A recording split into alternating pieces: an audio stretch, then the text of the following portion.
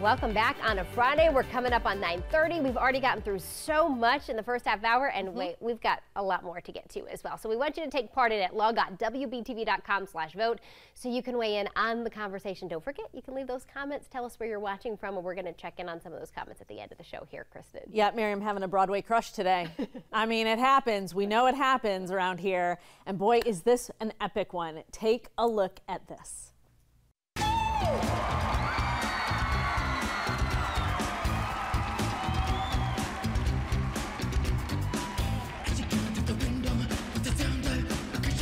Oh my God, you know all the songs. You're singing along right now, right? You remember all the outfits. MJ the Musical is playing at Belk Theater, and Roman Banks plays MJ, Michael Jackson. He is here with us this morning. How are you? I'm doing really well. How are you? I'm so good and so glad to have you here. I'm going to see the show tonight. I cannot wait. You're here through October 8th in Charlotte at Belk Theater. Yes. Take me, I mean, what was your knowledge of Michael Jackson prior to taking on this role? Oh, vast. Yeah. You know, my mom grew me up on the Jackson 5's music. That's the first album I ever remember hearing around the house. And we loved all those songs, Rockin' Robin, ABC, The Love You Save, I Want You Back. Like, you know, that was my childhood. And then later, I think when I was around 10 or 11, I got into Michael Jackson myself because I found out that my uncle was in the Bad music video. Really? Yeah, he's one of the dancers in the Bad music video. And I remember watching that and being so just taken aback by how amazing the storytelling was in that video and the vibe of that video. I think Martin Scorsese actually directed that music video. And it made me just want to watch all of Michael's videos, and then I wanted to go listen to his albums, and I started playing the drums, and I would play a lot to, I think, the Invincible album we had. Oh, yeah. So yeah, you know, and then I just fell in love with Michael all over again myself, and then getting this role has sort of just reignited all of that wonderful music that he, the love for it, I guess, that he gave to us. It is such wonderful music, so iconic and such a part of so many of us, our lives, our history. We know the vocals are there for you. You were Evan in Dear Evan Hansen on Broadway. Yes. A big piece of this show, though, is the moves, man. Right. So talk about that process and learning to embody Michael Jackson.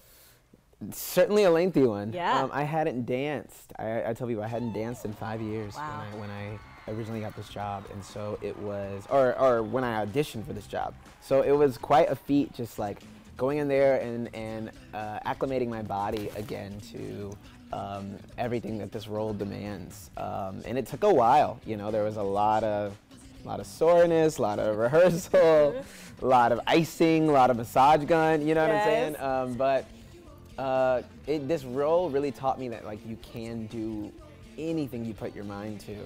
Because I remember the very first time I saw this show on Broadway, and I watched Miles, who we're seeing in that video. I remember leaning over to the person who was with me, and I was like, I don't think I could ever play that. Surprise. Yeah, surprise, surprise. You can, and you are, and you're doing it brilliantly. You know, so many people, myself included, have these complicated feelings about Michael Jackson, and we love the music. We, you know, just have issues like with the end of his life. And what I really appreciate about this show is that it focuses on a very specific time. Yeah. So we don't have to get into all of that and deal with those complicated feelings. I'm sure you had some of that as well, but talk about the specific time in his life that it focuses on. Yeah, totally. I mean, our whole show, in terms of like the modern Michael that I play, is 2 days in 1992. It is before he moves to Munich, Germany. I think it's Munich, Germany, to begin like tech rehearsals for his Dangerous tour. So it's his final 2 days in Los Angeles, or just California in general, as he preps to, you know, start this monster of an artistic expedition. And it's sort of awesome because we meet him after he's established himself as the king of pop, but while he's still at a crossroads with artistry. As we know, he dominated the 80s, but the 90s, you know, sounds were changing. Hip hop was being introduced.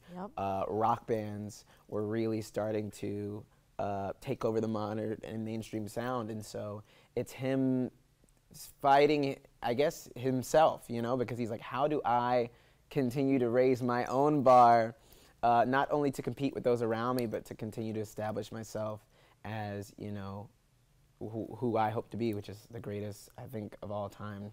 In anything he touched, he wanted to be the greatest. And so, yeah, it's so cool, like, to see, I guess, someone already deemed as the king of pop still strive for greater.